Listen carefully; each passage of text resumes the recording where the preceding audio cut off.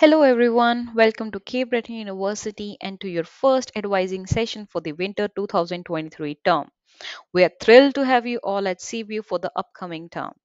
This is the advising video for the new students who will be joining CBU's community during the winter 2023 term. Registration deadline for winter 2023 term is 18th of January 2023. However, it is advised to the students that they do not wait until the last minute to finalize their winter 2023 registrations. Also, register for courses only if you have your visa approval with you. Before registering for courses, make sure that you have your course outline with you, or you can say course worksheets with you. In today's session, we are going to cover 5 topics.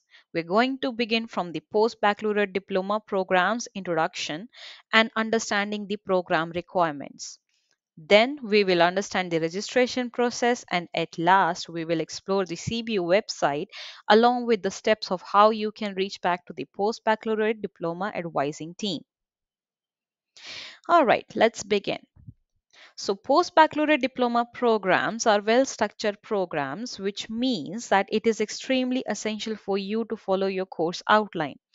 The diplomas are 2-year programs that consist of 39 credits.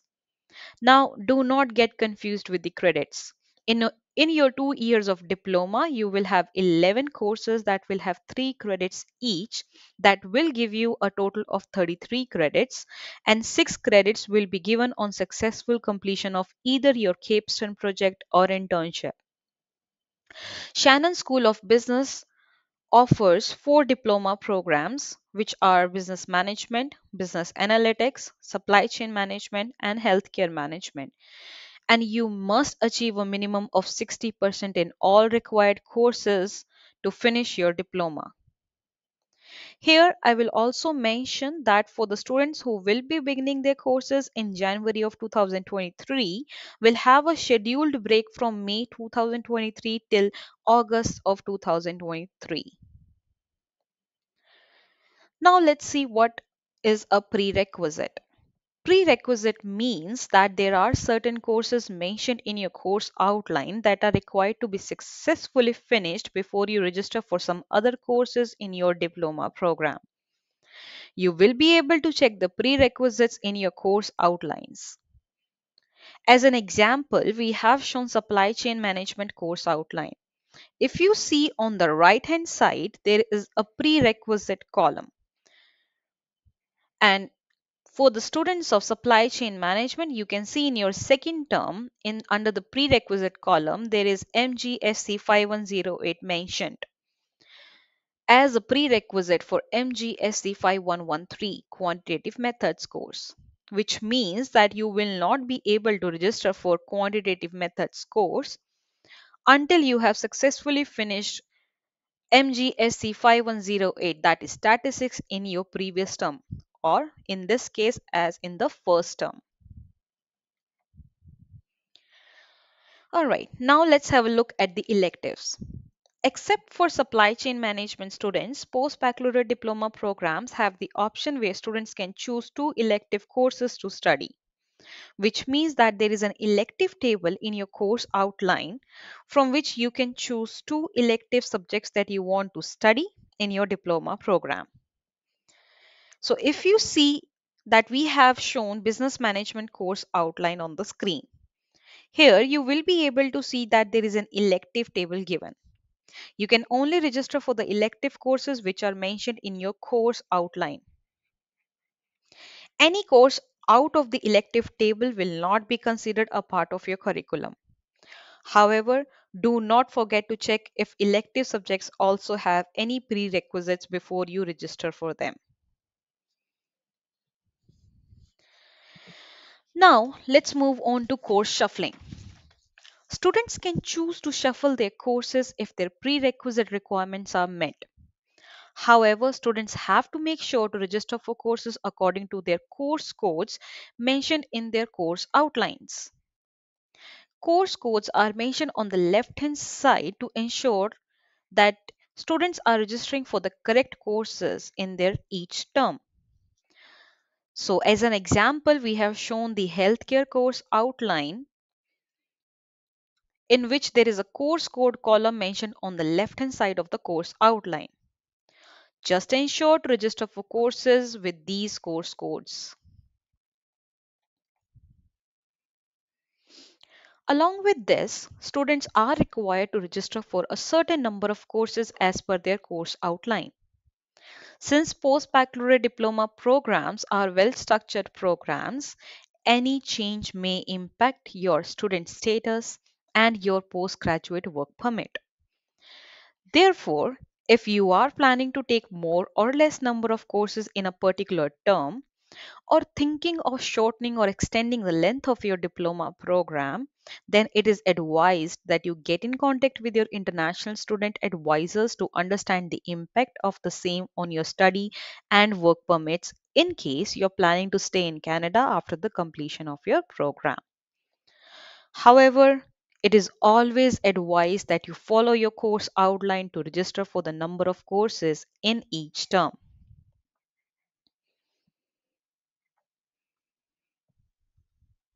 Now, as you all know that I have already mentioned that you will be doing either capstone project or internship in your program. So you can choose to do capstone project or internship in your third or fourth semester. Now, we are not going to go in details of what capstone project or internship means. However, just remember that to be eligible for an internship, you are required to have an average of 70% in your previous terms, and you will get 6 credits for completing your capstone project or internship. Also, there is no separate fee payment for internship or capstone project as they are a part of your curriculum, so you only have to pay your semester fee. Now, let's understand the registration process. To register for your courses, you first have to log into your Compass student account. To log in, first go to the CBU website at www.cbu.ca and click on the login button present on the top right corner of the web page. Once you click on the login button, you will find a new small screen that is getting displayed. Now, under the students section, you will find multiple options. Let's have a look at some of the important ones before we log into our Compass student account.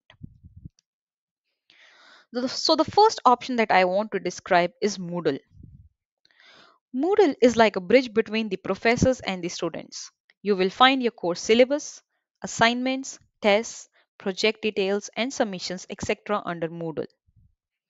Then we have Office 365 email, which is Outlook email that will act as a mode of communication between the students and the university. Any official interaction that you will have with CBU will happen via Outlook. So make sure that you keep on regularly checking your Outlook emails. After that, we have the My Library account, which will be your connection for using your library resources or getting connected with the library assistants for any research or project that you're working on. Then there is My Career page where you'll find the information about your co-curricular records, information sessions, resume or cover letter writing workshops, internship sessions, etc. All that information will be provided under My Career. So I also recommend that you keep visiting the My Career page to keep yourself updated about the sessions or workshops related to your courses that are happening in the university and you register for them on time. At last, we have the CBU alert option as well, which is a university's way to reach out to the students regarding any type of emergencies like power outage or fire alarms going off, etc. Now, let's come back to Compass student account. When you'll click on it, you'll be navigated to a login page where you'll enter your login ID that has been provided to you by the CBU IT department and your password.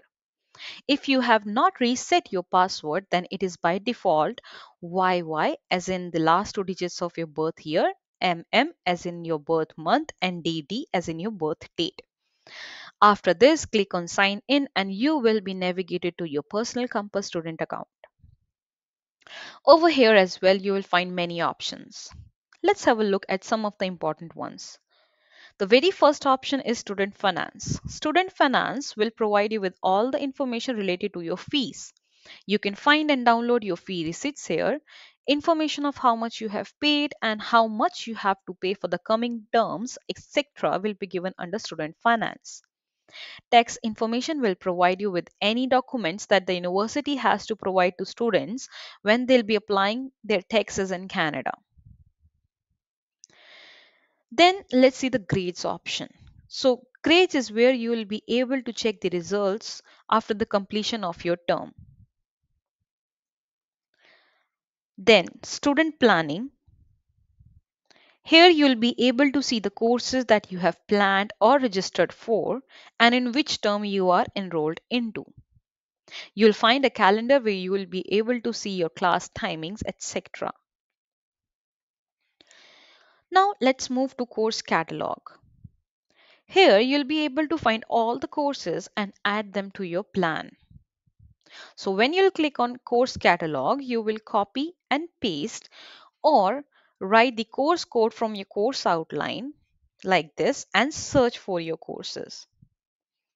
Once you find the course that you want to register for, just click on view available sections for that course and you will be able to find all the available sections for that course. The first thing that you have to make sure is to find the right term, which means that you have to check for the winter 2023 term before you register for a course. Then you can look for the sections that you want to register for. So over here, 14, 15, 16, 17 are the sections of the course.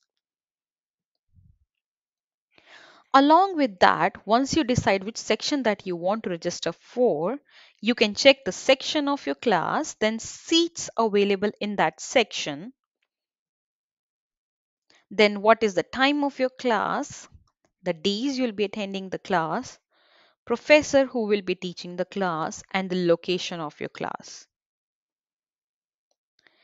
Once you have decided that you want to take a particular section, all you have to do is click on Add Section to Schedule. Once you click over there, a new small window will open up where you just have to click on Add Section. And that's it. You'll be able to see a green color message that that particular course along with the section has been planned on the schedule.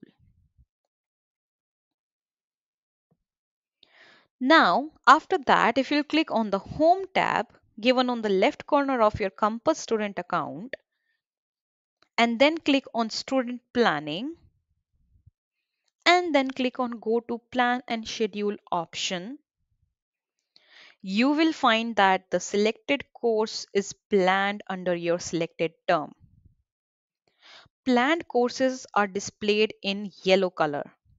However, planned courses does not mean that you are registered into the course. Once you'll plan your course, you will find register button below the meeting information link. Just click on the register button and you will notice that your course will start to get displayed in green color. That's when you know that you are registered for the course in winter 2023 term. Similarly, in order to drop from a section of a course, go to that course under student planning and under meeting information link, you'll find a drop button. Just click on that button and a new small window will open up. Select the course section that you want to drop from and click on the update button. That's it. You'll be dropped out from that section of the course. Now let's see what are conflicting courses. If your course is getting highlighted in red color when you plan it, do not panic. There can be two reasons for that. First, there can be a time conflict, which means that you have registered for two courses that are happening at the same time on the same day. Second, there are no seats available in that particular section. In such scenarios, all you have to do is drop from the course that is getting highlighted in red color and find another section to register. Also, note that if you're trying to enroll into a course that has a prerequisite, then it will show you a warning message that another course has to be taken before enrolling into that course. Now, over here, I will also like to mention that when you are checking the location of your class, if it displays CPLX, then that means that your classes will be held at the Cineplex location of CBU. You can see the address on your screen.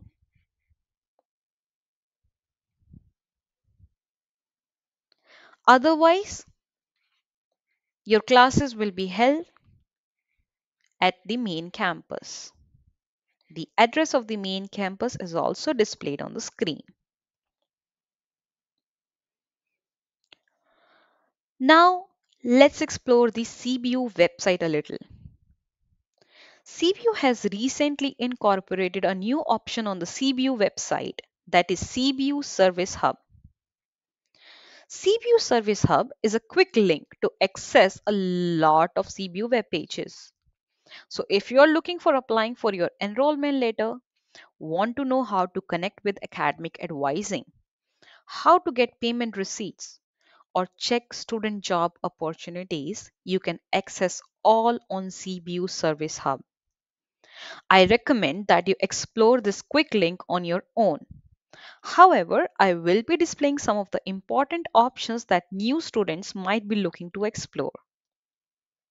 So if you're looking for application for program change, then just search it in the search bar and you will find two options coming on the top. The first one is change of program after you have registered for your courses, and the second one is for the students who are yet to begin their programs. Based on your selection, you will be navigated to a specific program change. You have to fill the form and send it to the email address mentioned on the top right corner of the form. After that, if you want to check the payment deadlines, policies and regulations for international students, just go to the payment deadlines under finance and payments option on the CBU Service Hub, and you will automatically be navigated to the web page with the information like what are financial penalties for dropping from courses before the registration deadline and after the registration deadline. One of the most important web pages on CBU website is academic calendar. It is where you can check in advance the registration deadlines or fees deadlines and all other planned events information. You can access your academic calendar by clicking on academic calendar option provided under the course information and registration heading on the CBU Service Hub page. Once you click on academic calendar page, just scroll down where there is an option called calendar of events. Just click on this option and you'll be navigated to a SharePoint page. On that SharePoint page, you'll be able to scroll down to January 2023, where you will find the information like 9th of January, the classes for winter 2023 term begins. 18th of January is the last date for students to finalize registration for winter term courses. Financial penalty applies for courses dropped after this date. And 30th of January is the deadline for payment for winter term fees. So make sure you check your academic calendar after every term. For international students traveling to Canada, if you wish to have a student checklist with you to confirm that whether you have all the documents with you while traveling or not, then you can get it by searching student checklist in the search bar on the CBU Service Hub page, and you can download your international student checklist from the International Student Service page. When you'll be getting the International Students Services option, Just go to that page, scroll down, download your international student pre-arrival checklist. And that's it. That will be your checklist. Now, for the students who have not received their visa and are thinking of deferring their term and want to get information about how to defer their program or their term, you just have to search defer in the search option and click on the first option that comes up. When you click on deferrals, you'll be navigated to the deferrals page where step by step we have provided all the information of like what you're supposed to do if you are deferring your term. So the crux is to explore and navigate through the CBU Service Hub option on the CBU website, and you'll find all the information important to the students over there. Now, I will show you how you can connect with us if you have any queries. The very first step will be to log into your CBU Compass student account with your CBU login ID and password. Then, once you'll be logged into your Compass student account, you have to click on your username present on the top of your account. And when a drop down option will come up, you have to click on Program and Advising Support. Once you click on it, you'll be navigated to a new screen. On this new screen, go to the top right corner and click on Get Help button. If you have any query related to registration,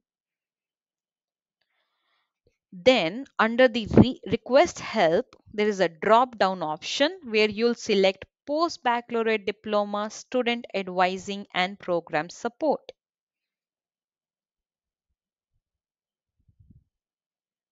But if you have any other query that is non-advising query, then choose some other options.